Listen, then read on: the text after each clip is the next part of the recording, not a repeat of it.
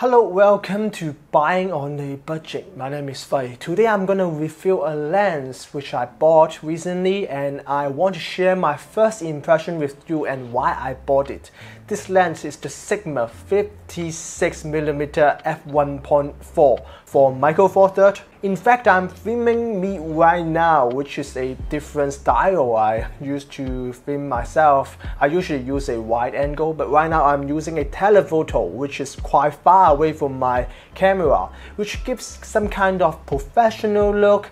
And why I bought it? This lens is originally for APS-C, for Sony APS-C, which is very good.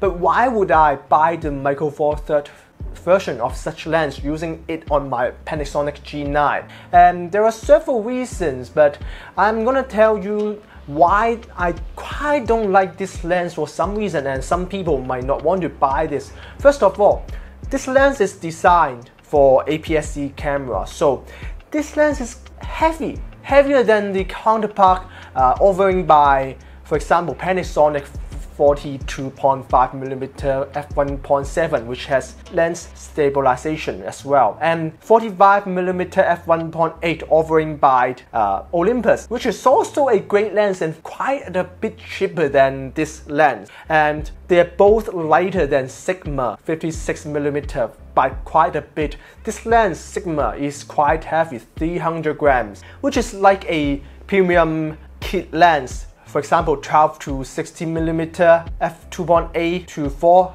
Pana Leica, that lens is around the same weight with this Sigma lens. So this lens is actually quite heavy, but with such heavy build, the build quality is actually quite great. Although it's plastic, it's good grade plastic.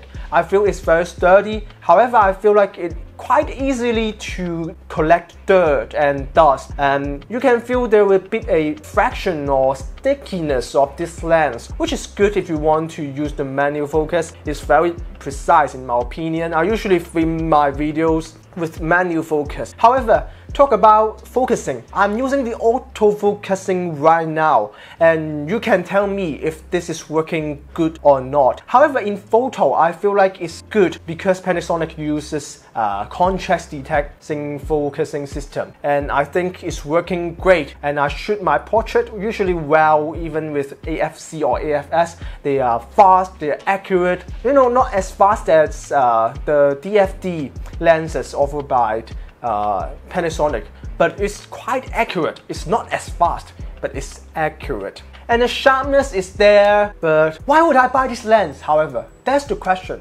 You know, it's heavy, and sometimes you don't feel like bringing this outside. I think it all comes down to bokeh. You know, a lot of people complain Micro Four Thirds don't have good bokeh, but this lens offers excellent bokeh and good image quality, excellent sharpness, and great renditioning. And I think if you want bokeh, this is the lens for you to buy. It's cheaper than the Olympus 75mm f1.8, and it's cheaper than the Pana Leica 42.5 f1.2 by quite a bit. But this lens offers you premium result, better than this is created by Sigma, so you know their characteristic. And there was some rumor that Olympus 75mm f1.8 is also designed by Sigma, so Sigma knows how to create sharp lens. Olympus 75mm f1.8 is praised as the sharpest lens and the best lens in Micro Four Thirds. And I think this lens had that characteristic as well. And the bokeh is amazing. You think about this lens gives you more bokeh, more out of background, and it's beautiful bokeh than the Pana Leica 42.5 f1.2 because it is longer than that lens, and therefore you can get more shallow depth of field. So I think that is very excellent. This lens is a specialist. It's for someone who uses Micro Four Thirds but wants delicious bokeh,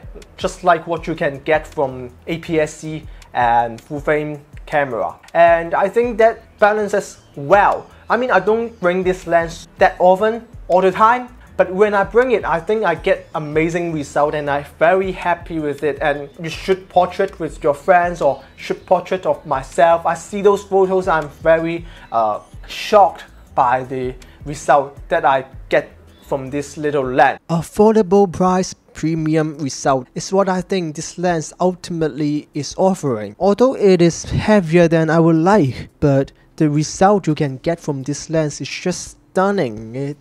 The bokeh, the sharpness, smooth, beautiful out of background image I can get from this lens is so great, and it is on par with some Leica branded lens and Olympus Pro lens, but with a Sigma affordable budget price tag, and I enjoy using it, and I will continue trying out using this lens. And I think that's it pretty much. I think this is the single reason for you to buy this lens, and that's what I bought it for. This is not a throughout review. I think it's just a first impression and my thought process behind this thing. And I think it's very good paired with my Panasonic G9, which has a good eyepiece as well. But if you are concerned with weight, if you're concerned with focusing, let's see, you look at the video and think about this, and I hope this video helped you to decide whether you want to buy this lens or not. So far I'm very happy with it, but stay tuned, subscribe for my future review, although I'm not posting very often recently because I'm working on other channel. You see, I have to actually create something in order to review something honestly and actually share you with my experience. I just can't keep buying things and then I don't even use it, right? So I think this is a good starting point, and I hope you enjoy this. And to see if you like this lens or not, comment on your thought on the focusing or the rendering. All the photos is shot with standard profile, so JPEG out of JPEG, and this video as well. See you soon.